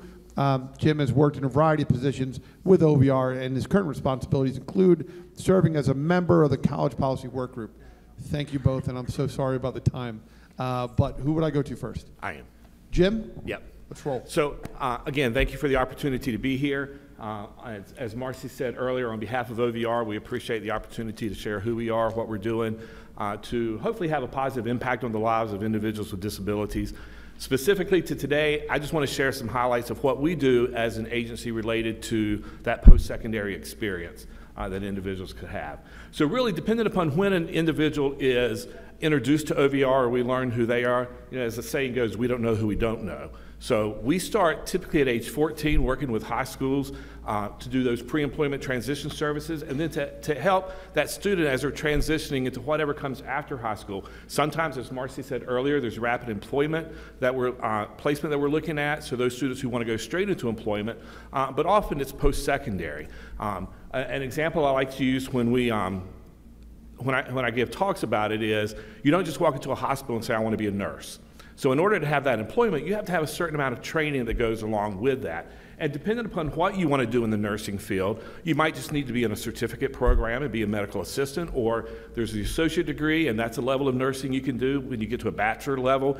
That opens up other opportunities in nursing. If you get to master's or doctorate, then you can teach about nursing and other things. So there's a lot of avenues with that. So with OVR, we do one of the things that we start with in high school, hopefully, is doing counseling on post-secondary opportunities. As was mentioned by one of the speakers earlier, knowing what part of that counseling is knowing about the colleges and which colleges might be more approachable when it comes to the types of accommodations an individual would need or whatever. So as part of what we're talking with students about is helping them to appropriately select which college, level of college or specific colleges or universities would help them in being successful in their academic career. So when we talk about post-secondary and OVR, we're looking at specialty programs, we look at business, trade, technical schools, community college, universities, and then again, training for that career advancement. So if they have the associate degree, but they want to do something else with their career to move to a higher level,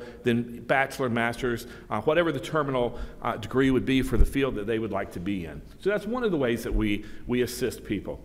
Also, hopefully beginning in their senior year of high school, if not, when we encounter people at the collegiate level, determining are there assistive technology needs that could help them to be more successful with their academic career. Doing evaluations, helping get the equipment, whether that's computer hardware, software, or other things that could be of benefit to them in that realm. And we want to do that before they get to post-secondary so that those they're not basically wasting that time in the post-secondary environment and then having to figure out what type of accommodation might have been of benefit to them. Are there documentation needs related to the world of accommodation? Maybe there's some disability issues that have never really been diagnosed for that person. So psychological evaluations, medical evaluations, other things that we can determine what is the actual functioning level of that person, whether it's a physical, a cognitive, or what that may be, that can help them. And typically a university is going to want a psychological evaluation, for example, and if it recommends accommodation somewhere, extra time on testing, whatever those things may be, most universities want that within the last 3 years. Well, a lot of students may have received it early in their high school career. Unfortunately, with some of our public schools, they may not have had an evaluation since 7th or 8th grade. Obviously, a lot can happen between the 5 or so years before they graduate. So getting those updated evaluations for individuals so that there is the documentation that a university might need. Helping to connect those students with the disability services offices has been talked a little bit about. Each of our high schools around the Commonwealth, each of the universities has one of our counselors as a liaison. So there is somebody with OVR associated with that disabilities office so that we can help the students as necessary with that. A student from Pittsburgh might want to go over to Temple University in Philly, so the liaison counselor with Temple can be a go-between with a primary counselor back here in the Pittsburgh area and the student that's there at Temple. So that's been a big benefit for students. In the packet of information that you were given, there's a program highlight from OVR. And that's from the program year 21, so July 1st, 2021 through June 30 of 2022. During that time, OVR was able to support roughly $18,363,000 in financial assistance for post-secondary with students. That averages out to about 9,800 per student. Now, this varies based upon the needs of the student, what other grants or scholarships they might get, whatever their financial need is. We do have a ceiling of how much we're able to help with each academic year, but that goes a long way to the success of a person post-secondary. Because if we wanted to compare them to a student without a disability, I mean, that student without the disability may be able to carry the full academic load, plus carry a part-time job or whatever to help get them, income that they need and stuff. But the student with the disability might struggle more with that. So us offering financial assistance frees up that they may not have to do the part-time job while they're trying to pay for their college bills and stuff.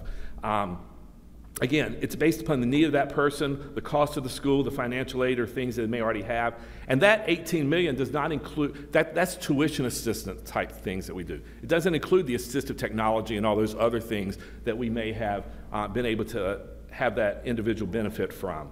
And then we have a program called College Resources for Success, which, Heather, as Evolve Coaching, that's one of the big things they do for us. We help financially support so that programs like what Heather has with Evolve can work with those students to help them have the supports and success that they need with that. And then until their 22nd birthday, they're still eligible to do that pre-employment things that we do, the paid work experiences, the job shadows, those things that are experienced and pre-vocational, I guess, to try to help that person make sure they're going in the right direction. Try out jobs related to the field that you're studying in to see if that would be of benefit. And new with our College Resource for Success is also adding an employment aspect to those college students, where whether it's summer or throughout the semester, where we can offer that support at those sites so that they can become successful. Because a lot of times it's those soft skills that, and talking about, the students with different disabilities and how they relate, and after talking about her daughter and those things, that support is so crucial to people being successful. So those are some things, some great things I think that OVR does on behalf of students in the post-secondary world, so that, again, our ultimate goal, as Marcy mentioned with our mission, is employment, but that post-secondary experience is vital to some of those areas of employment, so we want to be successful there so that they can then in turn be successful in employment. Thanks, Jim, and I know you went quick for that, so I appreciate it. No problem. Let's get to Heather and see if we could do a couple things at the end. Heather? Good job, Jim. Hi, I'm Heather Conroy. Hi, thanks for having us and for bringing everybody together today, Rep Miller. So I'm the director of Evolve Coaching, and we're a nonprofit that supports adults primarily, and primarily autistic adults who are looking for support with college, employment, and who are artists, maybe creating an entrepreneurial path for themselves.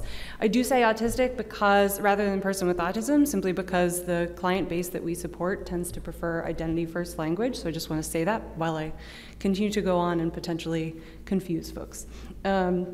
Right, so since 2014, our nonprofit team has grown by leaps and bounds, not because I intended it to, but because there's an intense need nationally, but also definitely here in the state of Pennsylvania and in the city of Pittsburgh.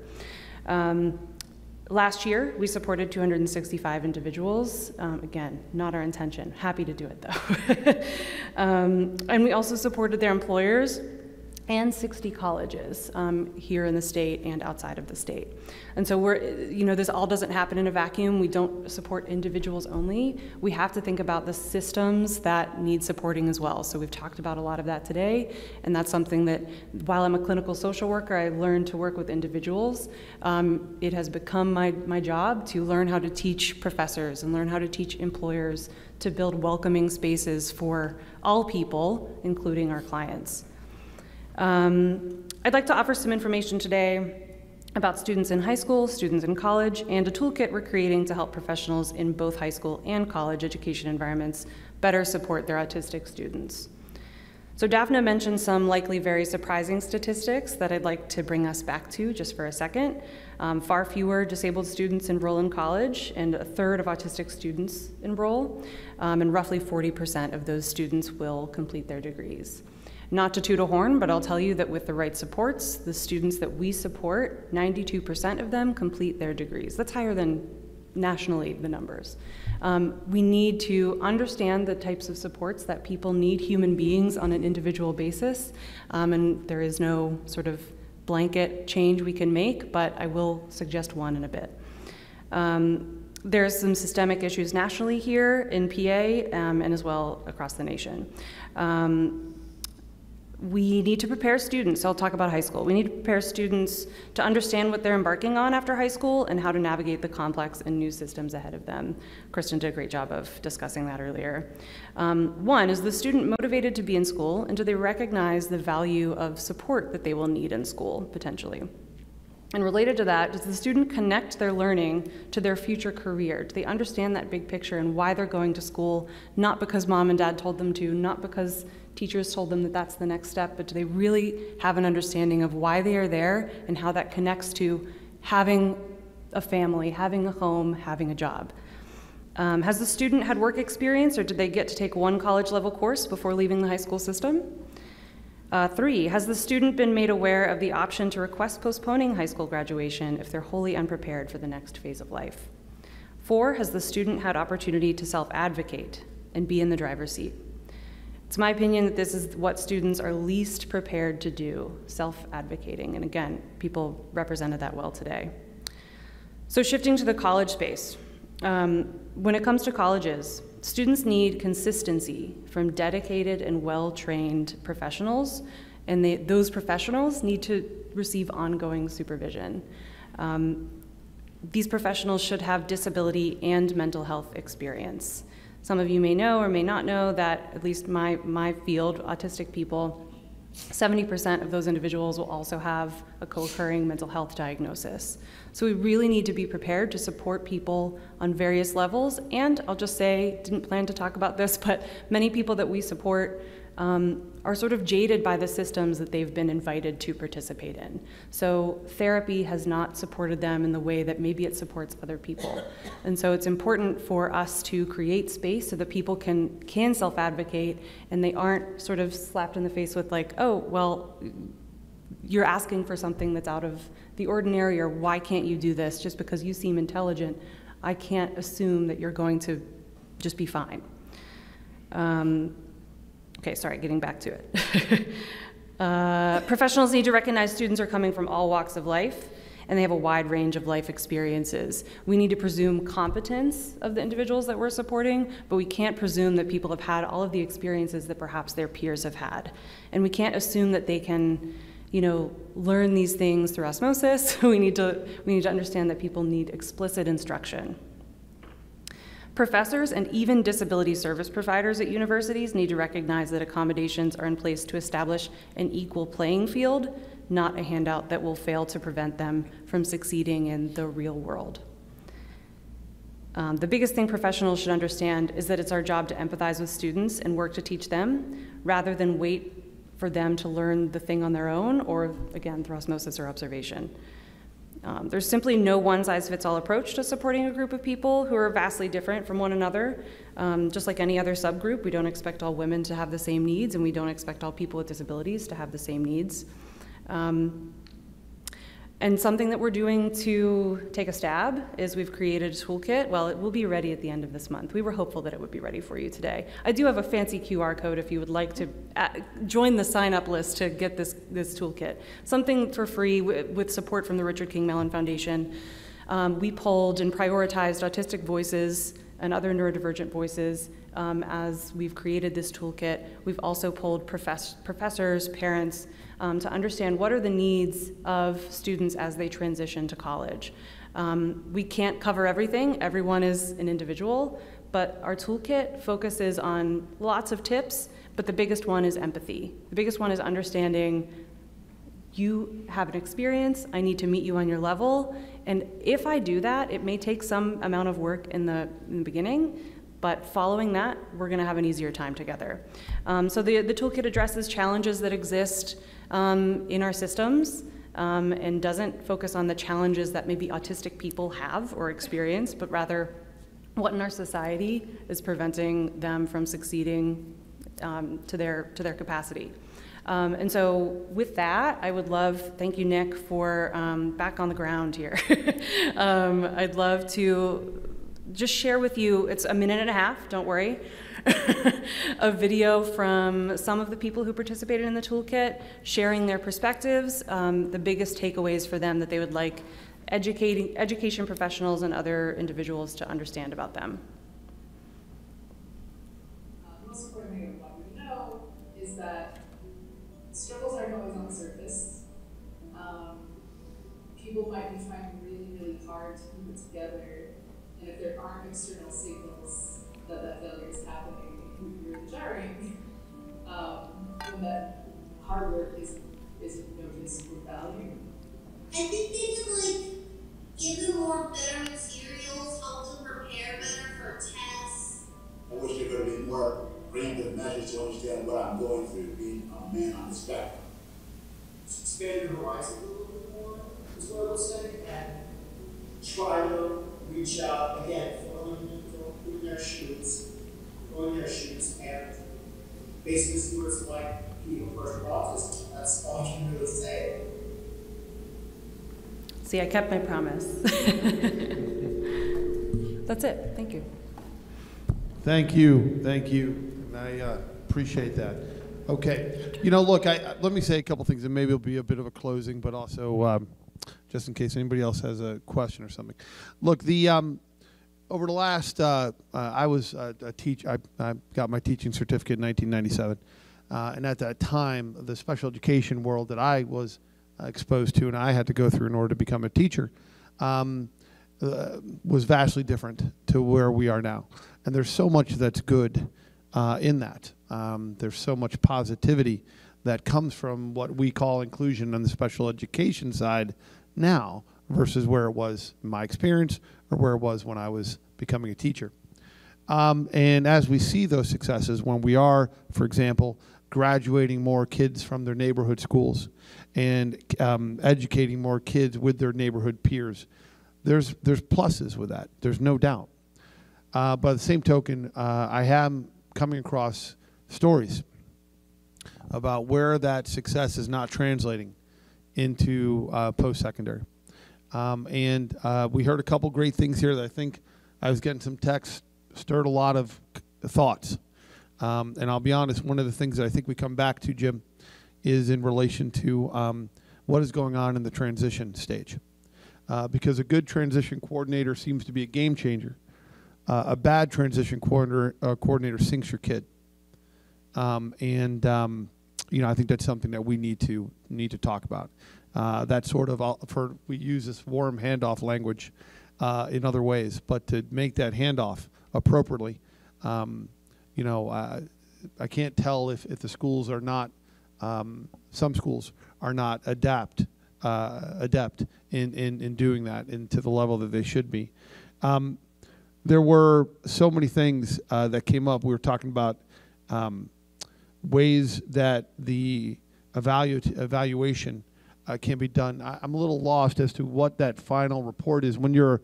If you're starting at 14, what is that? What's at the end? Why does any kid, if schools, for example, want 3 years back and that's it, why does any kid leave there without that done? Why does any kid leave high school without that transition meeting that says, well, dude, you're going to need this? Like, why is that happening? Most likely because probably there's economics involved. Schools don't want to pay for it, something else that's going on. But I mean, like, why would you set that kid back without having them leave with the paperwork they need to be successful? I took a whole list of notes that came on. And look, here's the end of the point of this here for it, we need to build off of these systems, right? And there's so much for everybody to be proud of as far as what we've done. Abigail's very open with her diagnosis, which I appreciate. But we need more Abigail's and more Jess Benham, who is always open with her diagnosis. They need to not be the exceptions. And you know, they are now, maybe a little bit, right? Maybe a little bit. But we need them to not be. They don't want to be. I know this, right? And this is what we need them not to be. And so creating that stronger pathway forward. Well, if you're trying to graduate a kid and send a kid to college, your kid grades in, and that's fantastic. Is that college necessary having the supports that is going to make it more likely that kid with any sort of exceptionalities may find that success. It doesn't matter to a parent of a loved one. If you are taking your neurotypical kids and you're graduating them at 89%, that's fantastic. What are you doing for the kids who are not your neurotypical kids? And what can we replicate? And here's the exciting thing for us as legislators. Get this. We happen to own a state university system, right? And then we happen to fund a bunch of other schools as well. And that gives us an opportunity to think about that. My friends, I want to thank our speakers here, and I want to thank everybody for it. Look, who was here the whole time? Joe was here the whole time. Joe, all right, look, I want to thank everybody who made it. I'll tell you, Joe, that was long. Was it good? From Philly all the way out here. Look, and I know a bunch of you stayed the whole way as well. Thank you, okay? Thank you. Look, the Disability Mental Health Summit only works because we have so many people who give their time. The speakers aren't paid to show up. You know, Joe comes from out east. These guys are running around to get out here. Look, there's so much, you know, Izzy making the trip, and you guys making it work. It is my favorite event that we do. This one here, it made me feel that, you know what, maybe next year maybe we do a little bit more. So we're not done, but I want to thank everybody for it. I want to thank Unique Source, PA, and St. Clair for their support. I want to thank the great people of Bethel who make everything possible. All right, thank all of you. Please do stay in touch. We'll hope to see you all soon. Thank you so much for your time.